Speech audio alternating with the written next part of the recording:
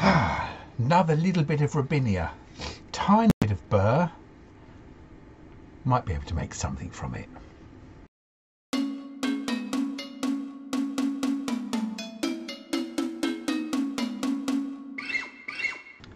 Yes, hello and welcome again.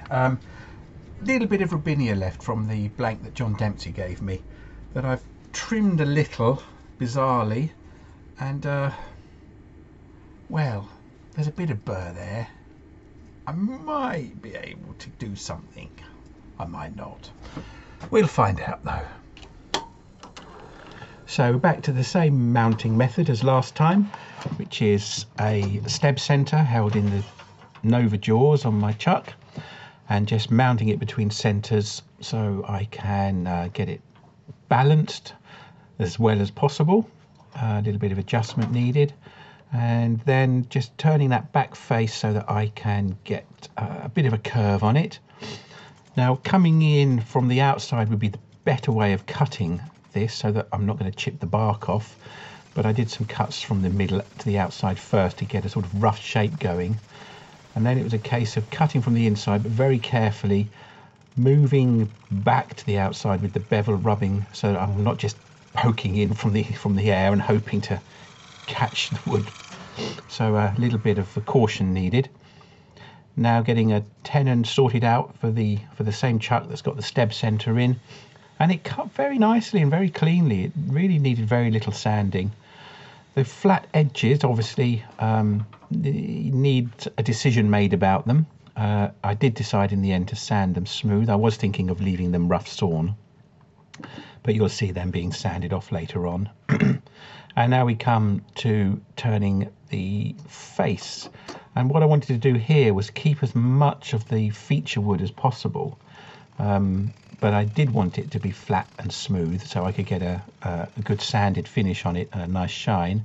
And this is what I mean about cutting from the outside, coming from the solid wood with the bevel rubbing, moving the tool back, feeling the wood connecting so that I know I'm only taking, you know, maybe a 16th or a 32nd or a millimetre or two at a time. See me just turning the handle a little. I'm keeping the flute pretty closed because I don't want to have too big a cut. Just nice and smooth and gentle. And let's see what the surface looks like there. You can see quite a lot of the burl has been left, which is you know, the most interesting feature of the wood, so I was pleased about that. And it held secure. I thought it might come off, but it didn't.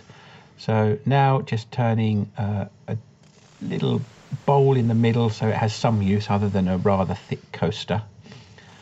I can see it's something that you could keep a few little knickknacks in, or just a nice little decorative object if you like having bits of wood around your house, as quite a lot of us do, I guess. So just getting rid of the middle there and cleaning up. You can see I've got a few little grooves there that I need to take care of. Turned a bit sharply and it's bruised. The bevel has bruised the wood a little, so a few lighter cuts and some sanding and that will remove those marks. It was a very quick project to do. There we go. The fun sanding again. I've edited quite a lot of the sanding out, but some of it was done with the lathe on, some with it stationary. Obviously I'm not going to sand those outside edges with the wood spinning. And here I am on my little disc sander made from the motor of an old lathe. So I was just sanding those two edges flat. This is 150 grit on the disc, so it did need a bit of hand sanding afterwards. And the corner there, I'm just rounding that round because there was a little branch going through there with a little bit of pith on it. And then just truing up the face. There were a couple of marks I hadn't got quite down to smooth wood, and you'll see in the final shots actually there was still a little bit of a saw mark on one of those straight edges.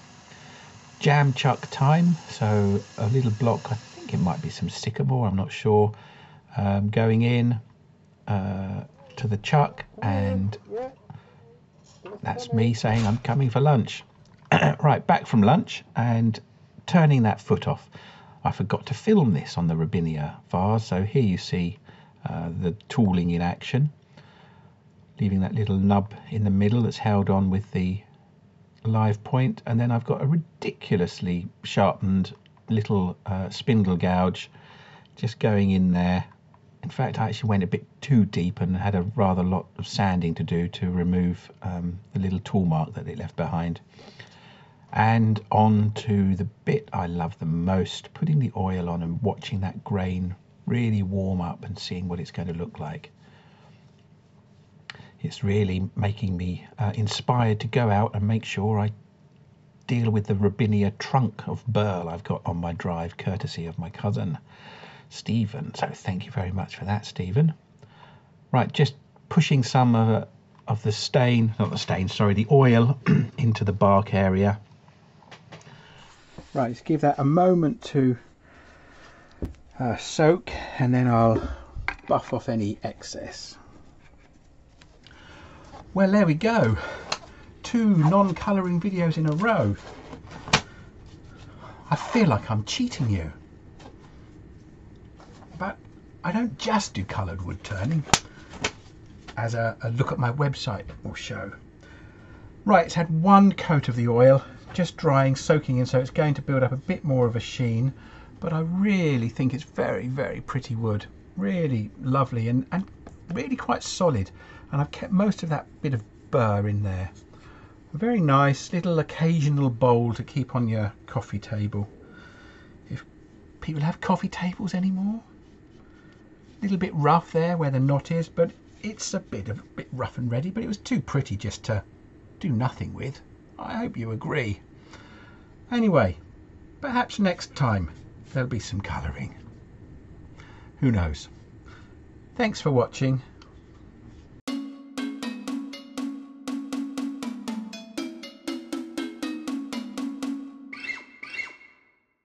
Get the dust off.